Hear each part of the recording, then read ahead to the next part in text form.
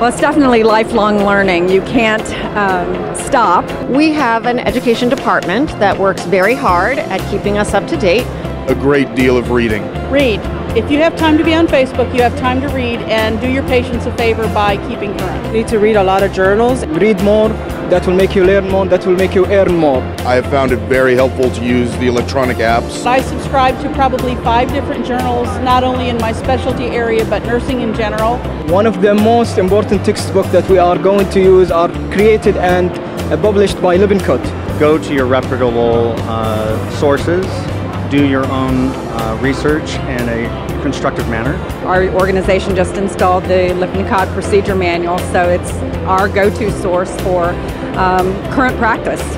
Well, they need to attend conferences. Well, one of my strategies is coming to Magnet conference because there's so much good material that's disseminated here. Well, I think attending lots of conferences like these where everybody is sharing their information that they've gathered. Get out there.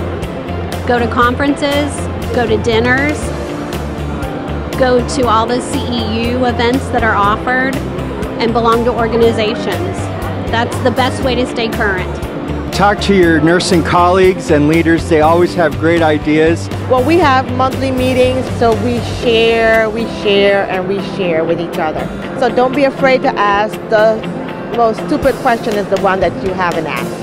I think that it's always important to try to find a resource person, somebody who's going to be able to give you a little bit of guidance when you're encountering an issue you've never dealt with before. Make sure that you're involved in the teamwork of being with your peers, your colleagues. We meet monthly as a shared leadership, as a shared governance committee to make sure that we're staying on track, that we're staying up to date on the newest, greatest, and best evidence-based practice. I try to stay involved at my organization, try to do as many CEs as I can. Form a group together and have each person work on one area and then bring that information together. Definitely work with your educators and utilize resources on the floor. I would say stay certified in your specialty because certification makes you the cream of the crop. You just have to get involved.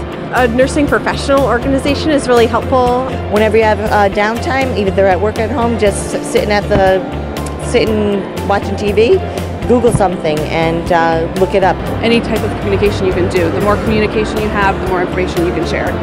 It's just ask questions for things that they want answers. We do a lot of evidence-based practice.